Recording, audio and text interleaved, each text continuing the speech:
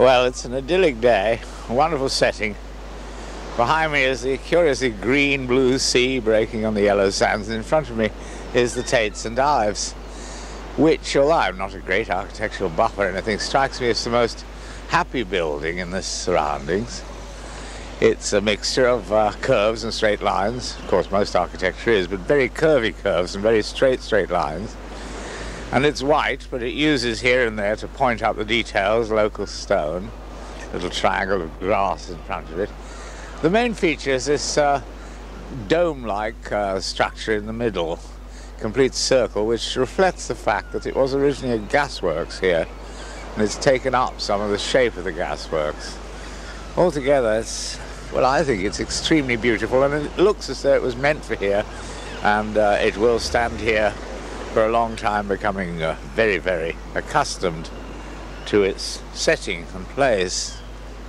Crossing the road, a certain amount of aluminium. It doesn't, the rails are, the handrails, it doesn't shirk the fact it's a modern structure. There's nothing old world about it, oldie world as people tend to call it. And a certain amount of glass and these steps leading up to it. No, it's really a happy piece of architecture. It's absolutely built for its function, and when things are built for function, they usually work. It's got a great deal of glass. It could be plexiglass, I suppose, I don't know, inside this dome surrounding it. You can probably hear the echo as I go underneath it. And now we're approaching the door, and we're going to have a look at the paintings in situ, all of which by artists associated with this town. And now we're going in through the door, and there's a lady with a very amusing hairdo waiting to greet us. How do you do? Hello, I'm Ina Cole. I'm Information Officer here at the Tate Gallery, St.Ives. Good. I'm just looking at you first, take you in as a work of art in itself, and then we can move on into the building. What I like about the gallery up to date is you're not frightened of space. You like to use space, nothing's crammed together or jostled together. Yes, absolutely. I think the architects, when they actually designed the building, they wanted the building to be very much an exploration of space. So I think when you're walking through, the way they've used the space and the way that the space and the paintings actually interact is very, very important and works particularly well. And it certainly seems to me, here we have an enormous piece of stained glass by Patrick Heron, I suppose, isn't it? Yes, it is, yeah. Yes, it's wonderful. The interesting thing is it casts a sort of violet glow onto the pebbled out wall behind Yes, it does. It's a sort of combination of the actual colours he's used there. Does create this violet haze, really, and it changes all the time depending on the weather conditions outside. Yes, and it's abstract, as most of his work is now, but on the other hand, I never think there's a purely abstract work. You know, one always seeks out that dark blue shape on the left as something of a bird about it. Yeah, you're very right. And on the left there's a plate of nice poached eggs. But it's a very impressive work. It works very well here in this big space. It's quite stunning. It's said to be the largest unleaded coloured glass window in the world, in fact. Is this really? What is this sculpture here? This is by John Mill. Yes. It's a piece called Gnathos, which is a Greek term for jawbone. It is. Well, I can see that. Now you pointed it out. Yes. And now we're moving through into a fully lit part of the gallery.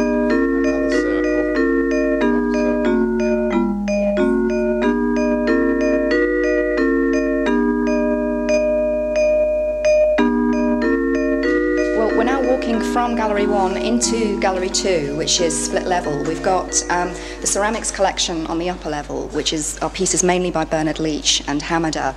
On the lower level of the gallery, we've got an exhibition, Porthmeor Beach, A Century of Images, which looks at the work of a group of artists, 33 in total, who've all used Porthmeor Beach as a subject matter over the past 100 years. So a thematic exhibition. Thematic exhibition. By artists who've lived here or just visited here in some cases? Both, really. Both, yes. But all devoted to this beach. These are wonderful pots, aren't they? They are beautiful, aren't they? Leach, of course, is one of the great glories of the He is. I mean, Leach and Hamada, they actually met in Japan in 1919 and then sort of moved to St.Ives a year later to set up the Leach pottery, which is still in existence now. Yes. I'm really enchanted by this gallery. Of course, the effect of such a wonderful white, grey, dark grey type setting is to makes a great difference to the pictures when you think they're probably painted in the chaotic anarchism of the studio. Yes. And they become yes. here. And I think it's yes, I agree. And I think it's also very nice that you can actually see them in natural light in a lot of instances. Oh yes, what a wonderful natural light. Yeah, yeah. With a great scene.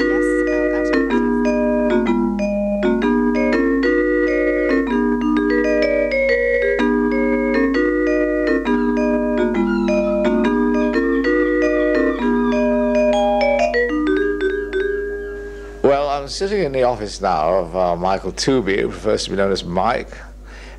He is the curator, the first curator, I think. Yes, that's right. Of this wonderful new gallery, custom built. Mm-hmm. So many curators have to face a building built for a very different time and different concept of hanging pictures. This has got all the space and light and everything. The only thing I find is that the pictures are very challenged by the view through the window. The sea is so beautiful and the sound. That it really throws down the gauntlet to the art, don't you think? Absolutely. Yeah. But then that's the appeal of being here, which is that it's a very immediate introduction to that which the artists themselves were confronting. So if there's any place in the world where you can see immediately the challenge laid down by the subject matter that the artists chose to address, then here we are. I always wonder if it's that challenge that made so many of them abstract artists, that it's impossible to be, or figurative, almost impossible, in the face of nature's great original. Well, that is a very interesting point, because obviously the key issue for many of our visitors is why does so much of the work, as it were, depart from an academic notion of depicting the landscape. But that's a difficult concept to get across to the non-interested or non-specialised public, isn't it? Yeah, you sure. get a lot of people saying, well, I don't understand What's all this about? Well, we do, but surprisingly fewer than one would imagine. Well, these days, yes, I suppose. Yes. But we try and put layers of activity together so that we have a kind of daily, free, introductory guided tour through to conferences on feminism and Barbara Hepworth and Willie Barnes-Graham and their relationship to modernist artists. So we try and layer the activity that we do for the different levels of interest. But your general briefing, I imagine, is that the art should in some way connect with the place, isn't it? Oh, yeah, absolutely. So, for example, we're very different to Tate Gallery Liverpool in that way. Yes, well, Liverpool has shifting exhibitions and things coming from the Tate in London. And here it's all St.Ives orientated, I suppose. But then on the other hand, you've almost got an embarrassment of riches because there's so many artists, even Gabbo and Pevsner, and of course Ben Nicholson, and probably the most famous of all apart from Alfred Wallace, who would have been truly surprised to find himself in here, I think, don't you? In that little cottage down the road, and here he is in this great gleaming modern building. One thing I was wondering, I mean, we now have, as you might say, the old masters of modernism hanging on the walls here, of St.Ives modernism going back to the 30s. But what of contemporary artists? I mean, they're pretty thick on the ground here. Do you hold a sort of annual show to get the temperature of modern art in this place? Well, we don't. We thought about this very carefully. And what we feel is that the Tate has to sit alongside all the other activity that goes on in this area. So there's the marvellous Newlyn Art Gallery over on the other side of the peninsula. There's the Penwith Society here in the town. There's a whole range of small galleries that show a variety of work. There's Penley House that shows the Newlyn School. And we try and find a niche in which we can complement some of the other work that's happening. So may I say that the artists are tremendously supportive of this gallery. Yes. Absolutely tremendous. Well, they should be, because it stimulates interest in the visual arts from which they earn their living. Yeah.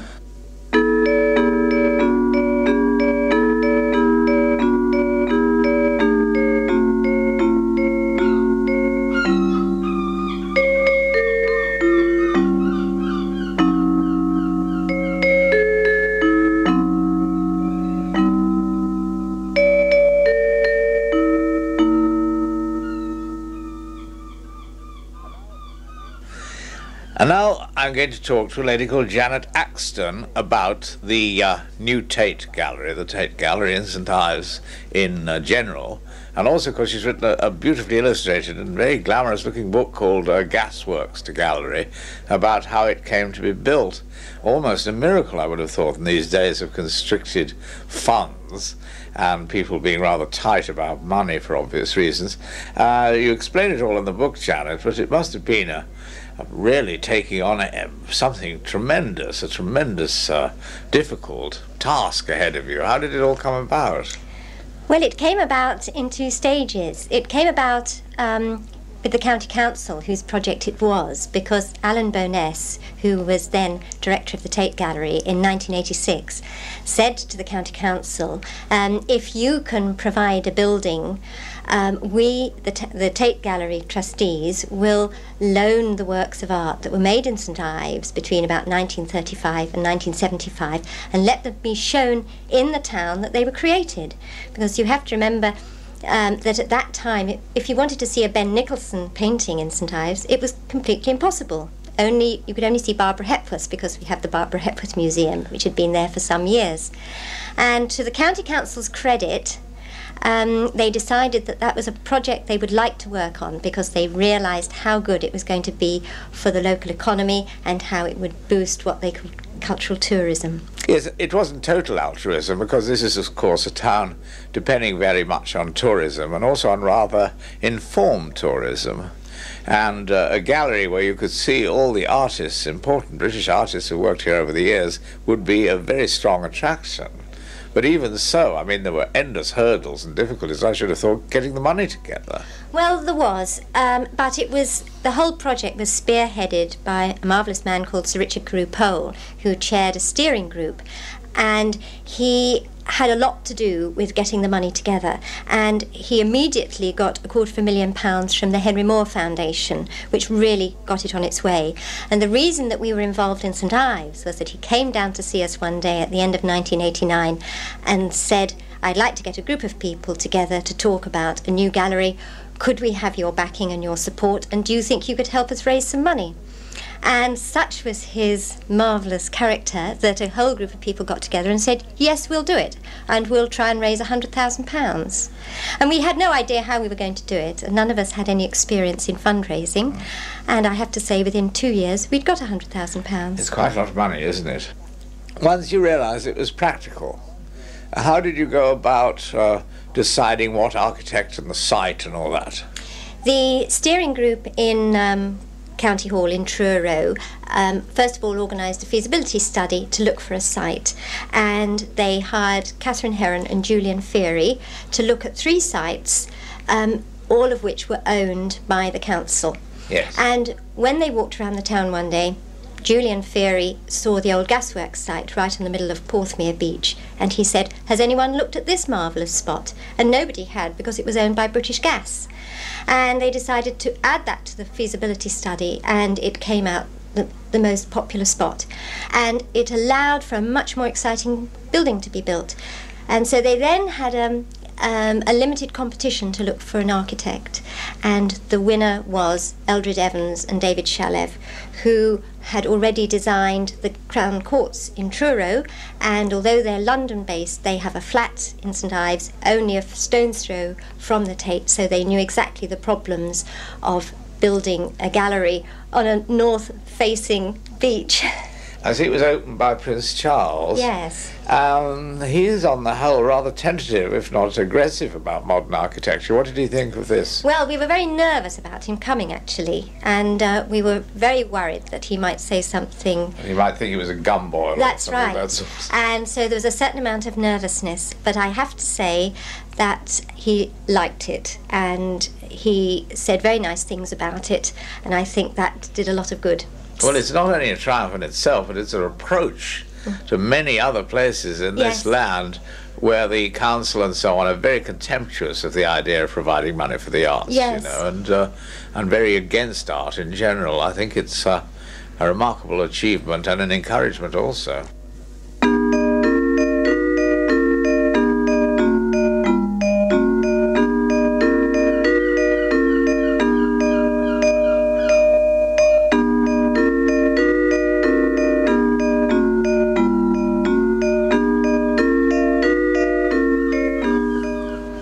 I'm talking to a lady now called Wilhemina Barnes-Graham, who is pretty spry and has been here a long time. Yes. And is a wonderful artist. I haven't, I don't think, ever seen any of your work before, but I came through earlier, and it immediately sprang to my eye, and I went and looked at it. There's a beach scene here with water. The water is rendered just by wavy lines interlocking with each other. Oh, about, when was that done?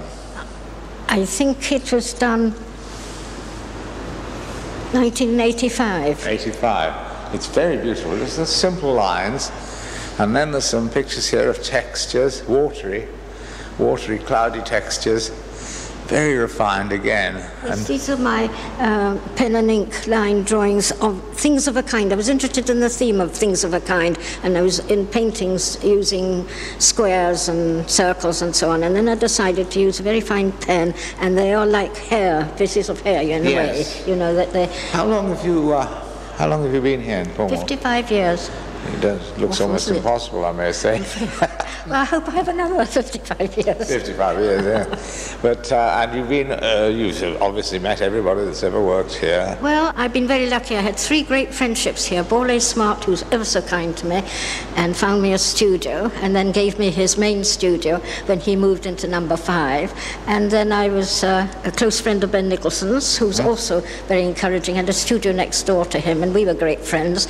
And Bernard Leach, a 37-year friendship. Well, that's a pretty distinguished He was my neighbour. Yes, I realise now I miss them all 3 terribly. Well, I'm sure you do. I noticed that. It's one of the things of getting older. You miss people so much. Terribly. When they go. Yes. However... But what a distinguished little panel of friends you had there. I was very lucky. One didn't realise it at the time. No, one never does. One never does. No. And suddenly, people who you just treated as people become history, you know, and everyone treats you with great awe for having known them, don't you find? Can we go and look at a painting of yours I noticed earlier on in an exhibition of pictures entirely inspired by a particular beach? Yes. And it struck me as such a cheerful and lively picture, very much to do with almost the carnival of the seaside. That's right. Yes, it's down here, I think. Yes. Yeah, I can see it now over the balconies, down a flight of steps. Well, the painting is meant to be summer fun and joy, you know, light, which you get this amazing light on the Porthmeor beach, and it's kites and something to do with windbreaks and people behind them.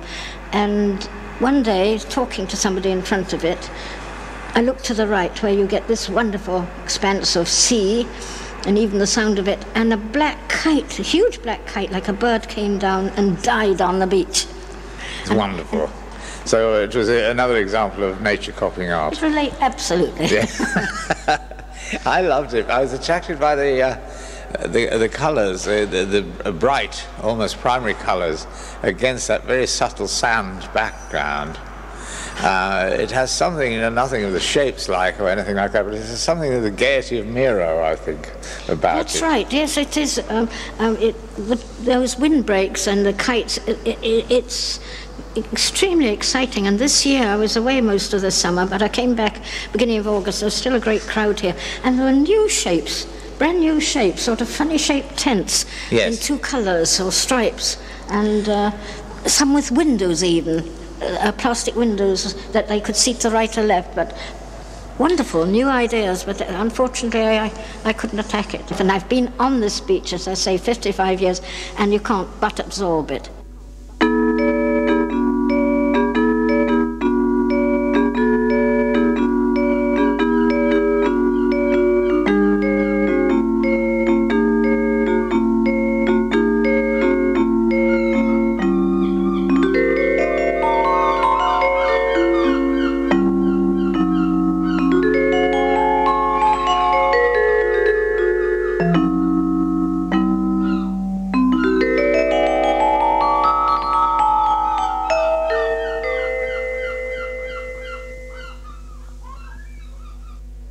Well, we're right up here now on a wonderful balcony with great glass windows overlooking the sea again. And people are appearing on the beach now. They weren't there when we started. Flags waving, waves breaking, very beautiful. And big glass panels allowing us to look through that on a tile place here. And I'm sitting next to a gentleman called Peter Randall-Page, who is being commissioned to do a sculpture. How big will the sculpture be? It's about 4 feet high. Is that including the plinth? That's including the plinth, yeah. And it's a very plump figure. Reminds me of that famous Greek Venus, you know, the primitive yes. plump Venus. But it has actually dedicated, or a sort of spiritual portrait of someone who's so close to my heart. No one's closer. Bessie Smith, the great blues singer of the 20s. What made you decide to choose Bessie Smith? I don't think she had much connection with St.Ives, did she, as far as I know? Not as far as I know. I love her music. I love blues music, and I listen to a lot of music when I'm working and when I'm not working. The process of carving is a very musical sort of process. It's a very rhythmic thing. What's it going to be in? What stone? It's in a piece of marble that was given to me by the trustees of Barbara Hepworth's estate. And it was a piece of stone that she hadn't used in her lifetime and was left in her studio when she died. Yes. And they very kindly gave it to me and said, would I like to make something? That's wonderful, because they always say the sculpture is already there inside the piece of marble or stone or whatever. Well, there's an infinite number of sculptures within any piece of stone, in a way. It's just, you know, you've got to decide which one you're going to make. Mm. And it's definitely a very female. Of course, she was a huge woman. Well, it's not intended to be a kind of bodily portrait of her. Really, I was listening to a lot of her music when I was making this piece, and I really ended up wanting to make something which was a sort of material equivalent of what her voice means to me. So a very subjective idea of this strong and snaky. Yeah, strong and tender as well. Yeah. Very strong and very tender. Very strong, very tender, very tough. Yeah. Very dismissive at times. That's right. Very masochistic at other times. That's You've got a lot of emotional stuff to draw on there. And here's a maquette for it. Is a maquette? That's right. Yeah, that was the first little wax. Yeah, that was the first little version that I made. It's interesting to compare it with the work because it's pretty close. It is, although this thing's only about 3 inches high. The general sort of constellation, what it is formally, it's like a continuous coil that loops around the thing, and if you follow the logic of what I've done, you get back to the beginning again. So it's like a sort of knot, really, in formal terms.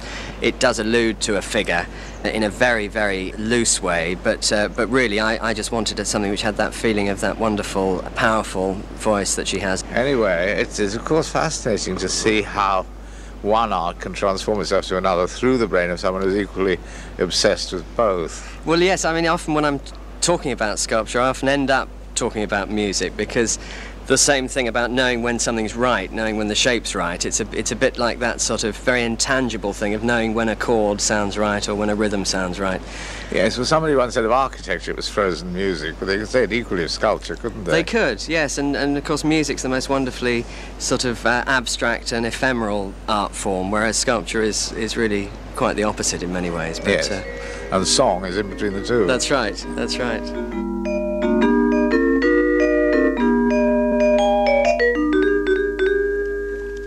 Well, a very engaging person here, full, pretty sardonic sense of humour, called David Kemp.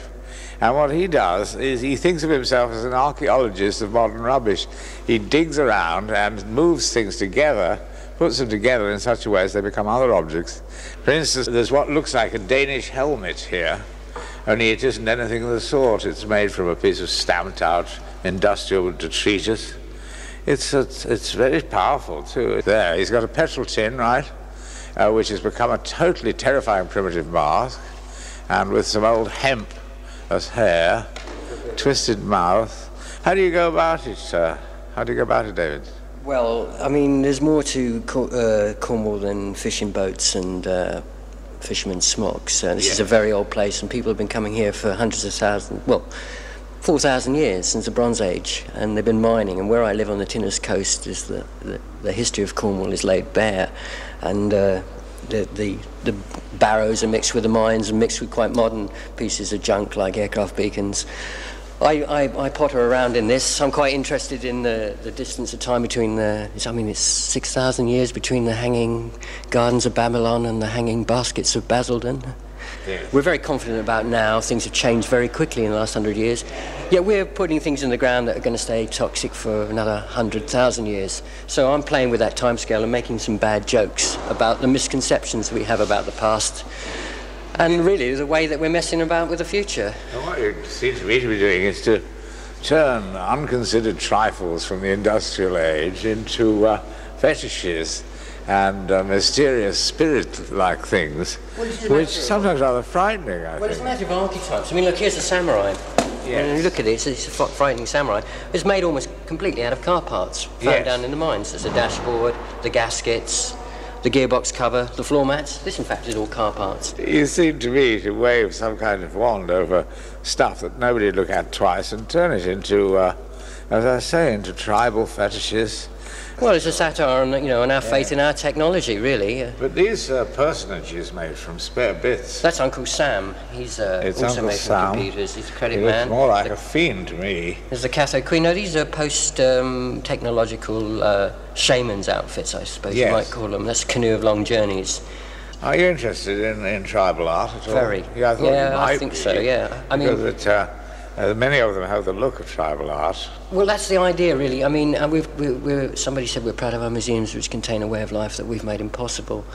Yes. And so museums are absolutely bursting with things which were a vital, integral part of people's lives and beliefs until, some trick of fate and time left them with us in the museum. And I'm playing that game. It's almost circumstantial, the items that I find left. And what I make of them, how I reconstruct them, is similar to the way that we reconstruct and romanticise other societies. And why I've been brought here today is I'm working with Knee High Theatre, it's a local theatre group, that work in the community. And we've just done a landscape theatre production this summer in Cornwall about that. I'm the archaeologist. I'm making all these items, and they're dramatising it, and we go back in time, this pastiche of the heritage industry where everybody has the moral high ground because isn't it terrible, it's in the past, Well, we take them on a trip into time, but unfortunately we slip into the future. There's dire consequences for the time travellers, we end up seriously messing up the future. It's very interesting that you orientate towards the theatre rather than the gallery. The theatre, or in the case of these big pieces outside, these are pieces in the landscape. I think you're going to get certain people coming in an art gallery, people who are interested in art. I'm interested in ideas. I see that, but be aware that given time, everything enters the museum. I know, that time wounds all heals, as Mojo said.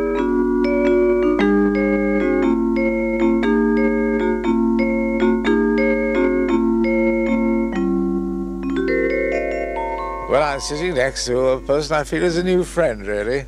Janet Leach, a very forthright person, wonderfully dressed. She looks like a rather wicked seaman of some sort. But we're here. She is the widow of Bernard Leach, the great potter, and she was a friend of Barbara Hepworth. And we're now in the Barbara Hepworth Memorial Garden Studio and whatnot in St.Ives. I've been before. Wonderful place. How was Barbara Hepworth as a person? Oh, she was very intense as an artist, very intense. And she was very dedicated and worked terribly hard. One can see she worked hard by looking around me. Oh, yes. I noticed that the larger pieces, which are in the garden, of course, seem to be later. That was because, I suppose, it was by that time she was well known enough to buy large pieces of stone and marble and bronze and whatnot. But prior to that, she was doing the very large wood sculpture, which can't be here, which is very well known. Yes. Yeah, and when you look at this place, you can't imagine. You see a small door, and you know the road goes on a very deep slant coming down by that door. I used to come down, she called me for help.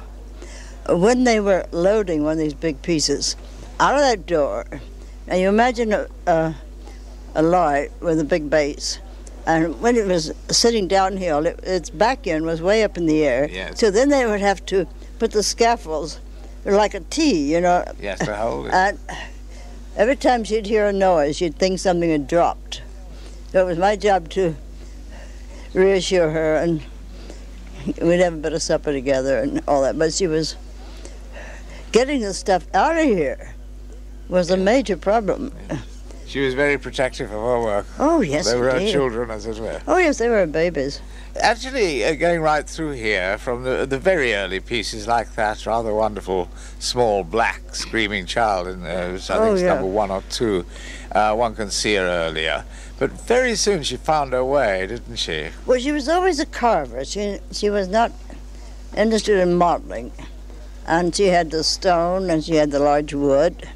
But it was only later days, after she won the San Paulo. Yes.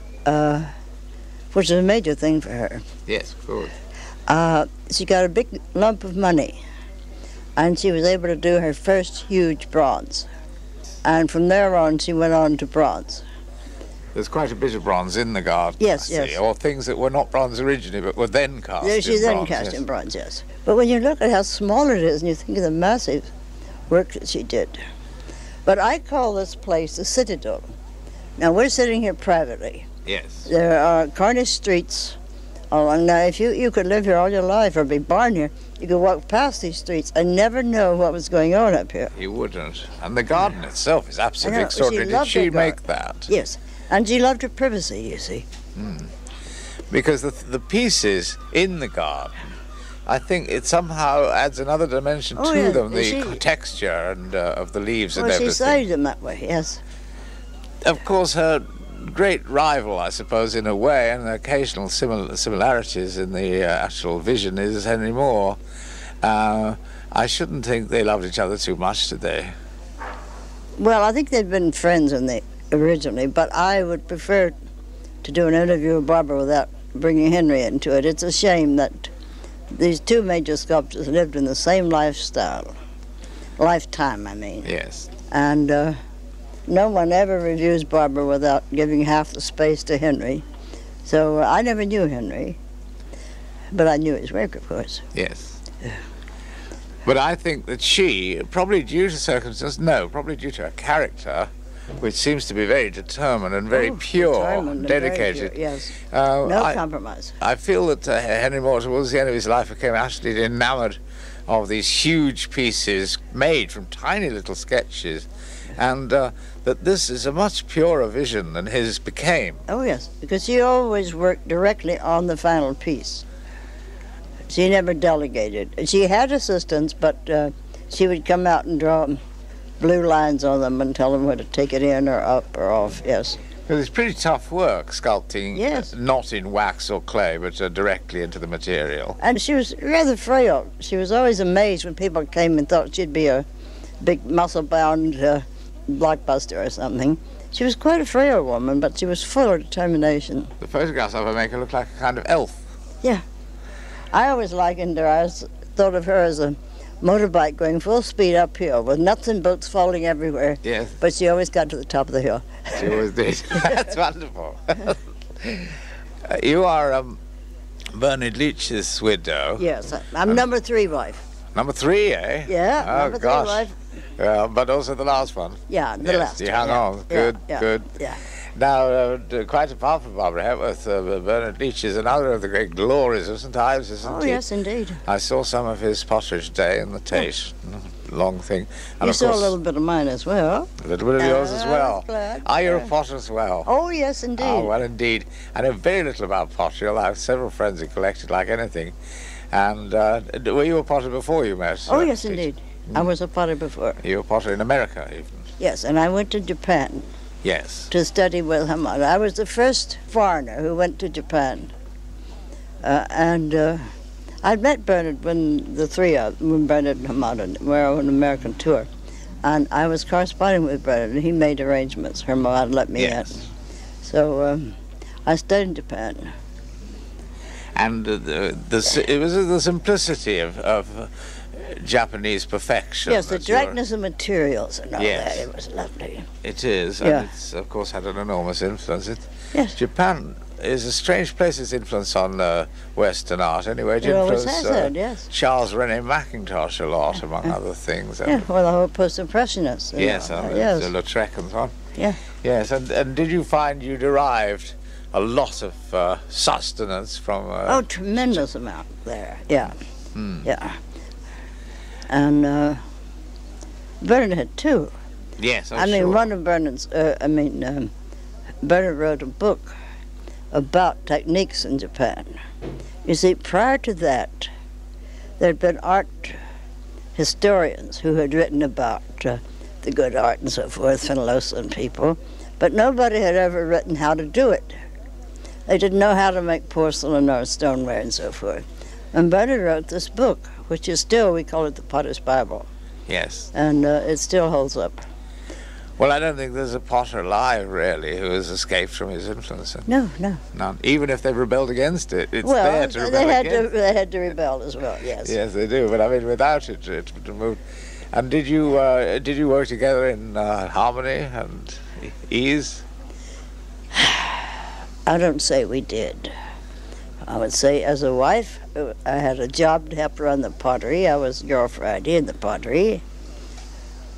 And he wanted his meals at a precise time. Yes. But I squeezed in between times. I see. To make my own pots. The lot of so many wives married to great artists. Exactly, yes. Yeah. Once they came out of the kiln, he never rejected one. No. If he was looking at me while I was throwing it, I tried to get away from him because he would always think how he would do it, and I was doing it differently. Barbara's friendship was a great help. Did you ever discuss her work with her, or was it instinctive for her? It was instinctive. I came here many Saturdays, and when she had something new going, then we would, before dinner, walk out through the garden and all of that. Mm. Yeah. But she taught me how to be a professional woman, shall we say. And I didn't have to live through triplets as she had to live. Really, it's the peace of the garden and the certainty of the sculpture against the temporary but strength of nature all round it. Well, yes, in this garden, one can well understand a very beautiful poem written by the local poet Bob Devereux. He had avoided the whole Barbara Hepworth question. He could have probably met her, she was still alive, but he didn't. He felt she was too much of a grandee and all that. And he felt, without really looking at it, that her work was too stylized and too definite. And then he came into this garden, and it was like a sort of revelation on the road to Damascus or something. He suddenly saw how this work was totally alive and totally personal. And he wrote a beautiful poem about this moment of conversion, and here he is reading it. Her garden, a green cathedral to the god Pan, peopled with strange presences. Primeval stirrings among the palm trees, the cherry blossom seen through a bronze eye of mystery. A great stillness, a great unrest, comfort and question in one enigmatic smile. Sparrow sounds are not just sparrow sounds, gulls' cries more than gulls' cries. The church bell, a bronze gong, echoed in every corner. Fan palm, woman form, blue cineraria, memory of Mondrian, light of Italy, green of Greece. Fan palm, woman form.